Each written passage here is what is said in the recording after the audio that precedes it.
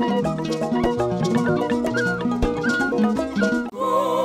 servant to the suffering people.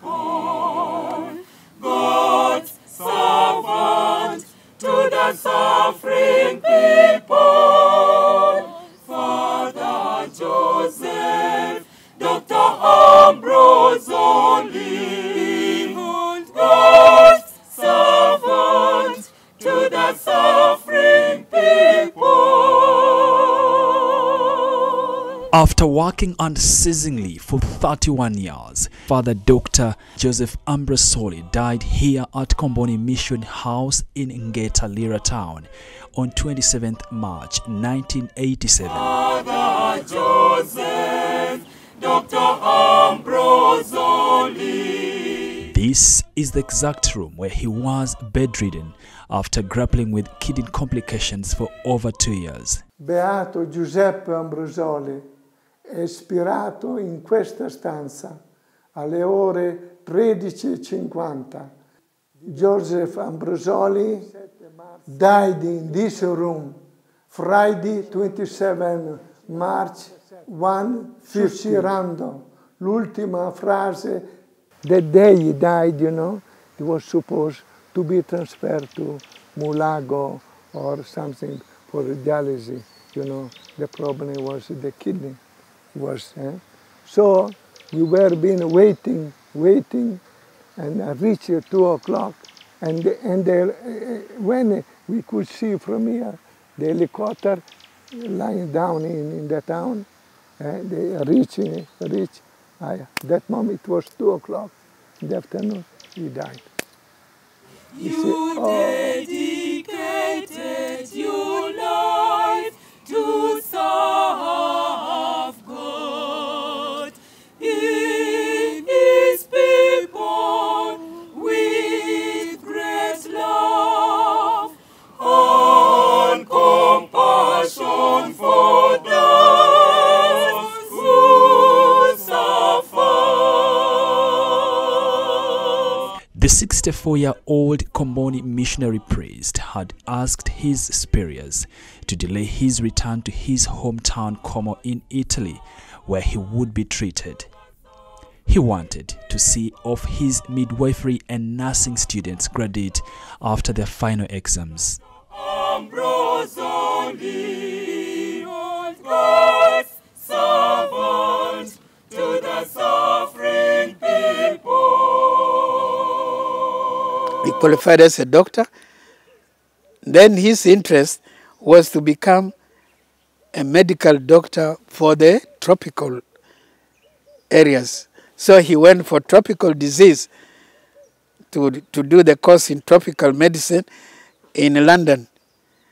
After finishing there, he came back to Italy and he decided to join the Komboni missionaries.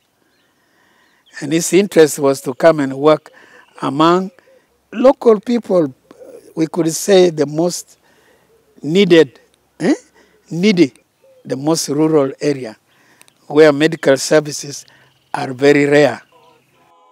On the 1st Feb 1956, Ugandans welcomed a young Italian Komboni missionary priest and Sergeant Dr. Joseph Ambrosoli to lead a Catholic parish of Kalongo located over 152 kilometers east of Gulu town, now Gulu Archdiocese.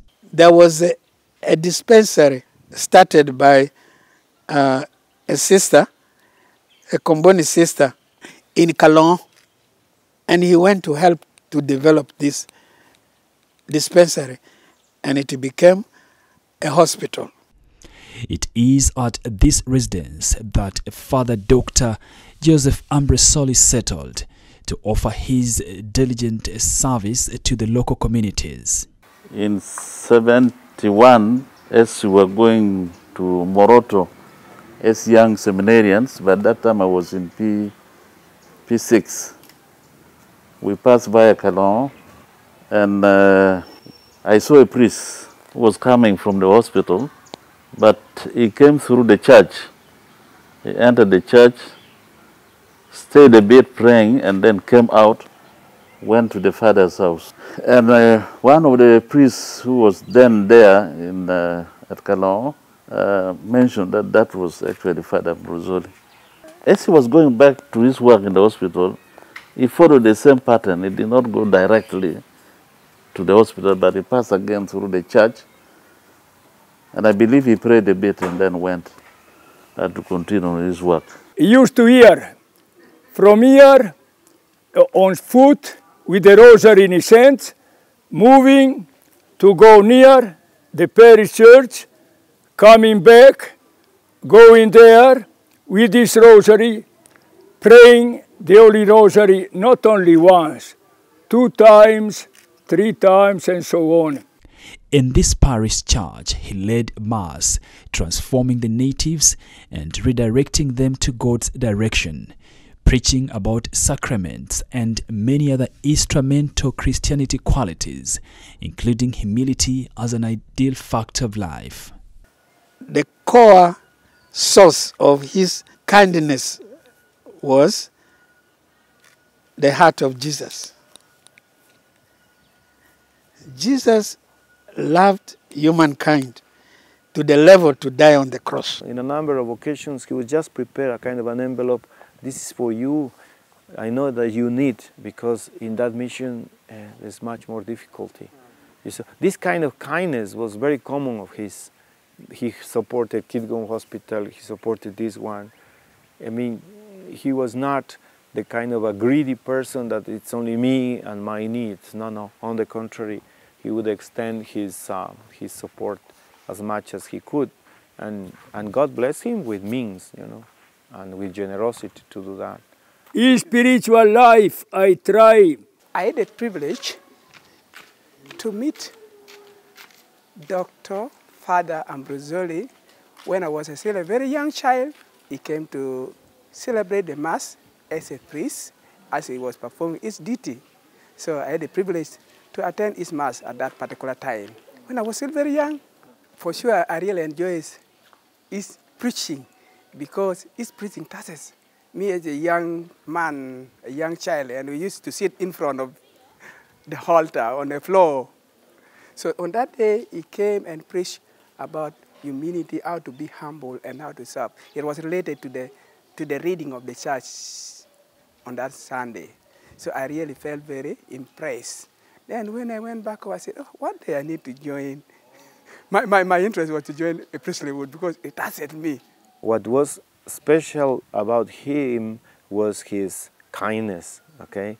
His respect for the people, and his humility, because he was not a kind of a boss, okay? Someone who just dictates, and though he was a doctor and a specialist and you name it, in terms of his preparation, he was very, very well prepared. He was very, very humble and kind to people, and he never made them feel, you know, less or offended by anything he said. He was stressing more of that you have to be kind to people. You have to be what? You have to be compassionate to people. You have to be dedicated in your work. Because if you are dedicated in your work, you can help, be able in position to help the needy. Before one speaks of the wonderful preaching that one may be presenting, coming up with, I think the proof of discipleship is first and foremost in humility. Humility comes through opening or focusing your spiritual eyes on Jesus and contemplating his own humility and seeking to make it my own. With time, yes, it comes. He had a great love, faith about Eucharist. You could see those who attend this Holy Mass, they were impressed to see how much faith Father Ambrosoli used to celebrate the Holy Mass. I was an altar server. Every morning before he goes to his work in the hospital, he would pass by the church would say his mass very early in the morning. He goes to work in the hospital. He comes back, and he has devoted a specific time where he can say his holy mass as a priest. So he was a person who was really loved, admired, and people trusted him so much as a doctor. And what I noticed about him is that he was a very committed doctor, was a very committed priest, and of particular interest is that as a child growing up in the parish of Kalon, he inspired me also to join the seminary. I admired his life as a priest, I admired his life as a doctor. I wanted to become a priest and also a doctor at the same time. Practically, he went to sleep after midnight, and he was the first one to get up in the morning. The region had been infested with leprosy, which created desperate gaps between leper patients and local communities. Father Dr. Ambrosoli Memorial Hospital, Kalongo, found in the then small rural town of Kalongo, located on a plateau standing over 1,100 meters above sea level. He offered his life here, working with his own hands. He dug for stones and supported everyone, including the local communities, in making bricks just to ensure that the project, which would later save lives, takes off. One block after another, a dispensary that started in 1934 was transformed into a fully fledged operational primary health facility with 350 patients. We strongly do it with the mindset of the founder. We have endeavored to try to maintain a modest level of quality while remaining very sensitive to the needs of the less privileged, the poor, the vulnerable, and the sick. And for us, I think by doing that, we keep the hopes and the dreams of the founder pretty much alive. The founder was a surgeon, and it actually tells you why I'm also a surgeon. The background, the backbone of this institution is surgical services. Father Dr. Ambrosoli Memorial Hospital, Kalongo, now serves over 231,000 people coming from Agago district who access services in maternity, pediatrics, medicine, surgery, gynecology, radiology, and infective diseases. He was bringing things according to the needs. When he came, there was an operation. They needed a theater.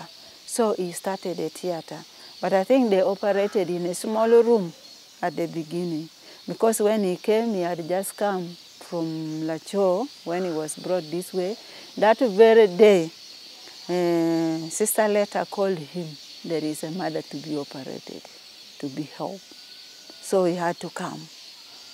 It was not easy, but he managed. The area was infested with many cases of malaria. The malnourished, the lepers, and tuberculosis patients flocked the newly established facility. On the other side of the facility, a big number of patients waited in pain, some of them with prolonged illnesses, while others were wounded by hostile wild animals and needed immediate operations. The two first operations made by Father Ambrosoli were a man wounded by a lion. Another operation, another man wounded by a buffalo. Even though the situation was overwhelming, Father Dr. Ambrosoli did not despair. He could stay in operation theater there 7-8 hours without sitting down, really. And of course, his health was not a good health just at that time. People were coming from far away because he was very famous. And because of the faith that the people had in him, even if he just touches them, they would feel that I have been treated by Dr. Ambrosoli. I have been seen by Dr. Ambrosoli. and they would go back really satisfied. And most of them were healed. At the beginning, he used to give the priority to the difficult, very difficult operations. At the beginning, really, with the assistance of one doctor, two doctors, with the assistance of some sisters also. Some sister gave the operation, and really, after operating difficult operations, after 6, 7 hours, he could go on to other not difficult operation, and he was succeeding, really. During my childhood, I heard that many people are coming from various parts of the world, including Somalia, Sudan, currently South Sudan. People could flock all here to get the service of this great man from Tanzania. Name them. They come and book here. And what tell us that he uses his professionalism to cure so many. Even through words alone, I could say, as people are he was the best counselor. He just talked to you, you feel you are already healed. That was amazing to me when I was hearing when a child. To those who were treated, the memories are still fresh.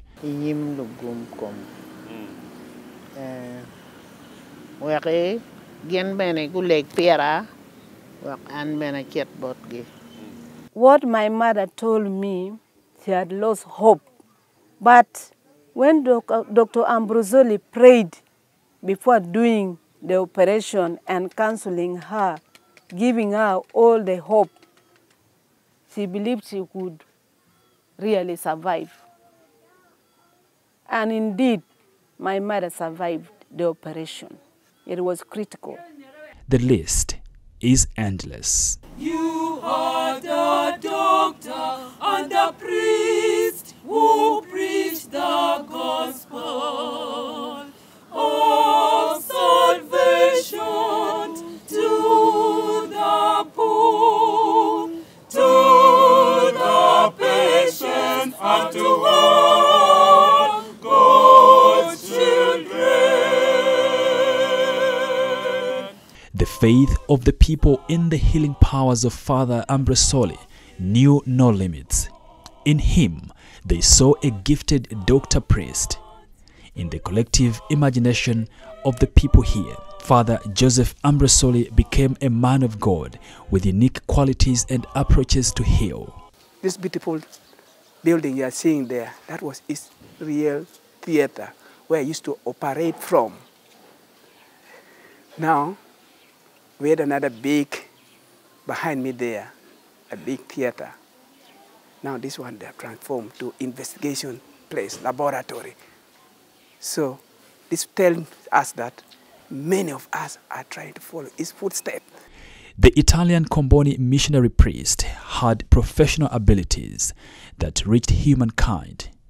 He attracted crowds of patients in the needed communities of Acholi and Lango sub-regions at a time when Uganda was just yearning for independence. There were very few medical facilities in Uganda, particularly in that area. Now, imagine a well-trained doctor with very limited facilities. He left all the comfort he could have had elsewhere, but as a missionary, he chose to stay with the people who are so vulnerable. And of course, his own life would be in danger because there would be no facilities, medical facilities for him also. But he stayed with the people and most of his time. And you, from what I've read, including a few people who have met him, he totally gave himself to the cause of other people. And his dedication to each one of the patients, you know, very often we were in times of war here for a number of years, as you know, and when they brought these people probably wounded and so, and sometimes the first thing just to save time and so on, hassle, is, you know, you amputate that leg, okay? You amputate that arm. No, Father would really struggle rather to heal for months probably, instead of having that person lose a limb. And you have many, many cases of people who come and tell me now, look, Father, this leg, I should have lost it. Look at the way it is. In fact, the wounds are still there, the visible scars of the wounds, I mean. But they say, but Father Ambrosoli endeavored with me for 4 months. He kept me there in the hospital until I healed. And he would always tell me, you will heal, don't worry, you will be okay, don't worry, pray. The man of God, who later founded St. Mary's Midwifery School to train health professionals who would later work towards reducing the high mortality rates in the then wanting communities in northern Uganda. We had many leprosy patients. I think even he started a center in Morolem Leprosy Center. It is in Abim district. We started one there, and then another one in Elira, a little leprosy center. And when he found out the leprosy patients are many, he contacted Father Donini. He had done that, that field. He was in that field, so he called him to. Now the people around were saying, don't associate it. You will make us to get leprosy, like that, like that. But I think he counseled them that you cannot just get leprosy by talking to a person with leprosy or saying with a person with leprosy. He did, because he was compassionate to them. He was feeling for them. That's why he brought them, and then they were here. And some were in Aleto, some were in Morolem. Sister Teddy Abba is a tutor at St. Mary's Midwifery Institute. She is lucky to have worked so close with Father Dr. Joseph Ambrosoli as an intern and later a staff in the hospital. When he came, he had just come from Lacho when he was brought this way. That very day, Sister Letta called him. There is a mother to be operated, to be helped. So he had to come. I was on night duty. And there was a mother who has come. The baby was presenting by the legs. We call it breech. So, and it was her first delivery. Now when the mother has reached the time for pushing, I informed him. I said, Father, the mother is ready to push because a primary gravida is a bit difficult to help. He told me, okay, you try. And then I made a episiotomy, at least to lengthen the place so that the baby can pass. And the baby was not coming. By the time I was standing, he was already there. He made another one. And then I stitched that episiotomy for 3 hours. That was the moment I was with him, the critical moments I was with him. It was not easy, but he managed. If this place was not there, let me say health-wise, the situation would have been worse. There would be many deaths because people may not afford to go to the hospital. Those who can afford, they will go. But what about those who cannot afford? It means they would die. At the time of the insurgencies in the region that forced the closure of the hospital in 1987, Sister Teddy Abba shared some unusual experiences and feelings with Ambrosoli. The painful journey shattered the vision that Dr. Ambrosoli cited. Little did he know that he began a chapter that later ended his life. He wanted this school to grow. And I think if he was there, maybe he would have been having a degree in midwifery in this school. If Father Ambrosoli did what he did was because he was very much in love with the Lord. He really loved Jesus, and he continued to say to himself, I must be Jesus to others. I must always think the way Jesus would, okay? And so I must do my service with the heart of Christ, because that's what we are called to do, you know, to emulate the example of Jesus who gave his life for the service of others. It's not an easy task. We believe Ambrosoli is in heaven, so we join him in that communion with the saints. It's deep. This is a very deep spiritual journey where we want to join the saints in heaven. In heavens, the faithful believe Father Dr. Ambrosoli sits in praise with angels. In the year 2008, 18 years after his death, Father Dr. Ambrosoli is believed to have extraordinarily cured a woman, Lucia Lomokol. The 20-year-old woman lost her unborn baby. The Lucia Lomokol miracle, as is commonly known in Uganda, is one of the leading evidence that has supported the 23-year-long intensive investigations to venerate the servant of God, to blessed Father Ambrosoli, a level that will later see him canonized as a saint. Servant to the suffering people. After 30 years of diligent and dedicated service to the Lord and to the vulnerable people of God as a surgeon, the Komboni missionary priest, Father Dr. Joseph Ambrosoli, becomes the second Komboni missionary to be beatified after Daniel Komboni, the first bishop of Central Africa and the founder of the Komboni Missionaries of Africa, a Catholic missionary religious congregation of priests, brothers and sisters that was founded on 1st of June 1867 by Saint Daniel Komboni and later settled in West Nile and Northern Uganda to carry out religious activities. Good servant to the suffering people. God's servant to the suffering